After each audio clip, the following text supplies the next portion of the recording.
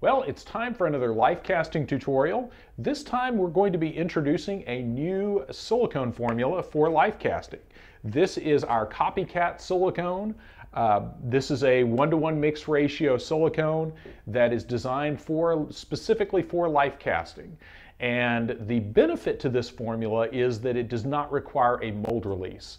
Now, what that means is for like close cropped hair, eyebrows, things like that, just general body hair, does not require any kind of special release like either vaseline or cholesterol or any of those kinds of release agents. So for those of you who have been asking for that, we finally have it. And this is a really nice, very dry formula. When it cures, it doesn't have an oily residue. Sometimes when you make self-releasing formulas, they exude oils and things like that. So the CopyCat formula is really nice in that it does not do that. Now, anytime you have a formula like that does self-release, especially from hair, like my beard is about the perfect length for this kind of application. When you're dealing with that, unlike say Gel 25, which when it cures has really good tough tear strength, the sacrifice that you have to make chemically to make something that will release from hair is you're losing some of that tear strength. So that's an important consideration when you're doing large molds like full head cast and things like that with CopyCat silicone. And that can be used in conjunction with some of our other silicones like Gel 25 or Gel 10.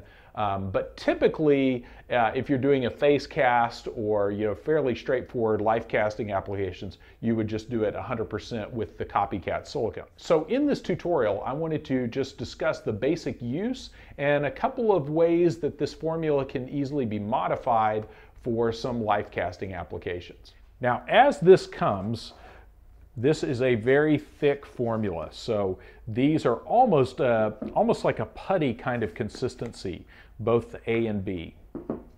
And because of that thick consistency, and this is another one of those times where I really prefer to use a weight ratio as opposed to a volume ratio, just because it's much easier to weigh this out and nail it down than to try to eyeball the amounts.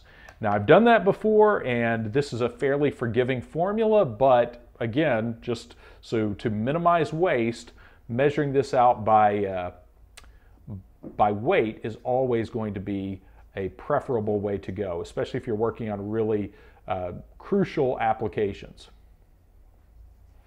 But one of the benefits to a formula like this is if you're working with new models or if you're working with actors or actresses that don't want to have to do a lot of cleanup after the cast, and not that Gel 25 doesn't require a huge amount of cleanup after the cast is removed, but there are subjects that are not real keen on the idea of having to clean off a mold release, even like Vaseline, off of their skin. It is a fairly persistent material, so this allows for a life cast to be done with basically no cleanup. So that is preferable for some subjects. Now, one of the little tricks I like to do when I'm measuring this out is I go ahead and just leave my stir sticks in there so I can keep track and I don't cross-contaminate.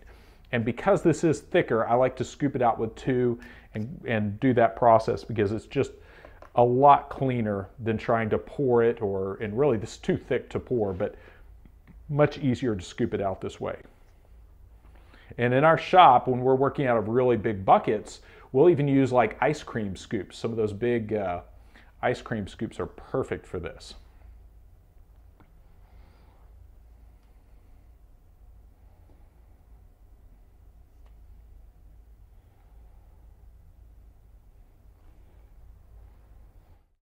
Okay. So we have our silicone measured out.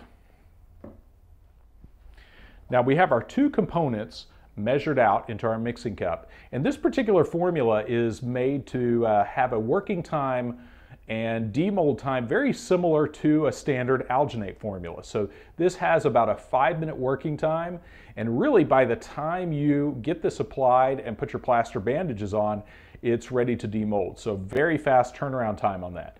So if you're doing a large cast like a full head and shoulders cast with this, You can do it, but you definitely want to have assistance. I like to work with a couple of other people when I'm doing a full head cast with this material.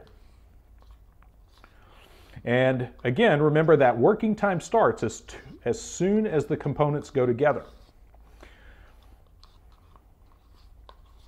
Now I'm going to show a couple of tips here for as it comes. This is a pretty thick paste, and we have customers that prefer it different ways. So I'm going to show you a couple of ways to work with this. And one of the things that we did specifically in this was by having that very obvious contrasting colors, it's easy to make sure that you get a good positive mix. But that is our normal consistency. Out of the kit, when you mix that up, that's what you're going to have. And I'm going to show just on my arm how you can put that in like that. Just work it into the hair. So that is the normal, kind of out of the kit, so to speak, CopyCat silicone consistency. Now, so you can see another variation on this. And this is the way, personally, when I'm working with this, I like it to be a little runnier.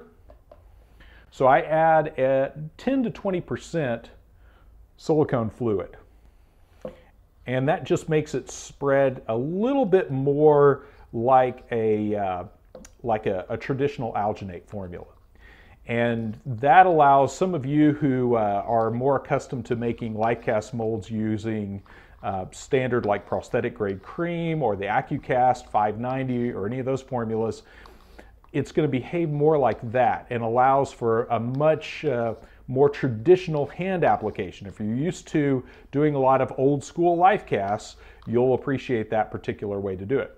And just so you can see how that goes on, I'm going to put some of that right here. And you see that this formula with it, just a little bit of silicone fluid, really helps it get into, especially if you're working over like close cropped hair and eyebrows, really getting it into the skin texture underneath the hair. And just so you can see how this works with hair the length of my beard, I'm going to go ahead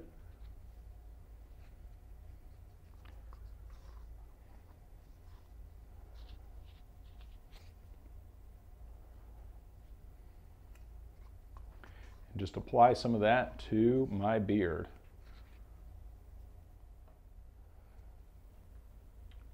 Got to use that handy playback monitor and check my work here.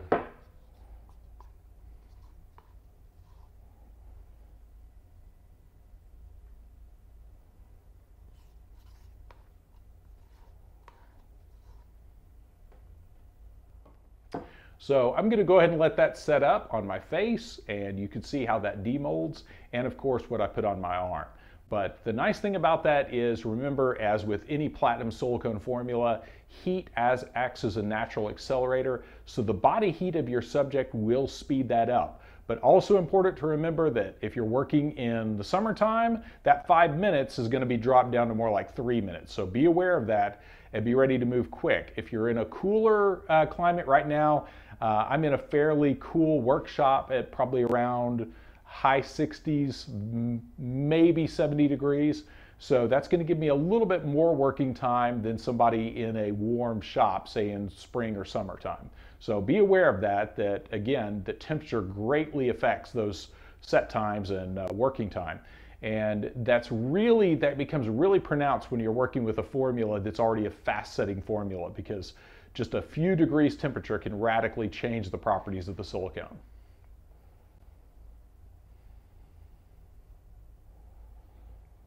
Now, what's on my arm is already tacking up a little bit.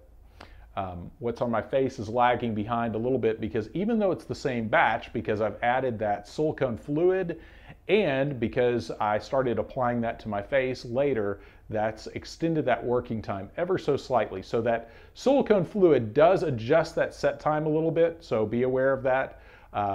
But for most of you, that's going to be a good thing. Typically, where I put in more of the silicone fluid is for body casts. So if I'm covering a large area, I want to be able to quickly spread that out without having to really work like a frosting consistency into a large surface area. Okay, it's a few moments later and we're ready for the moment of truth. So obviously with this around my jaw, it makes speech a little bit more difficult, but so give you a good idea as to the release properties.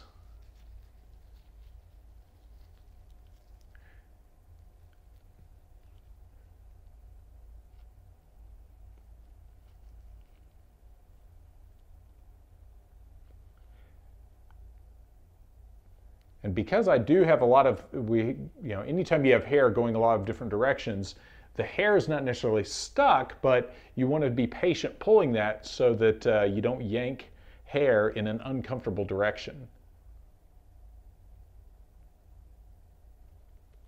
So you just slowly and deliberately pull that, and all that hair just pulls right out.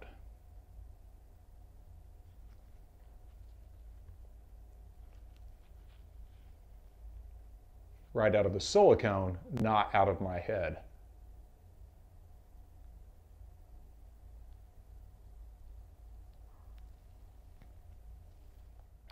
So there you have the basic use of the CopyCat silicone.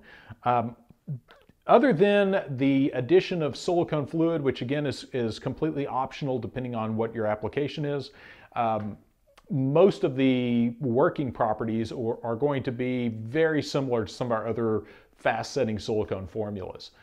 The main advantage, of course, is that you can do that without any release, which of course minimizes cleanup on your model. So in the video description, I'm going to link to some LIfecasting resources on our website that will have additional, more in-depth tutorials using the new CopyCat silicone, so be sure to check those out. There will be a link to that in the video description, as well as a product link. So be sure to check that out. And as always, be sure to like and subscribe if you haven't already, and click the bell icon so you get notified when we create new content.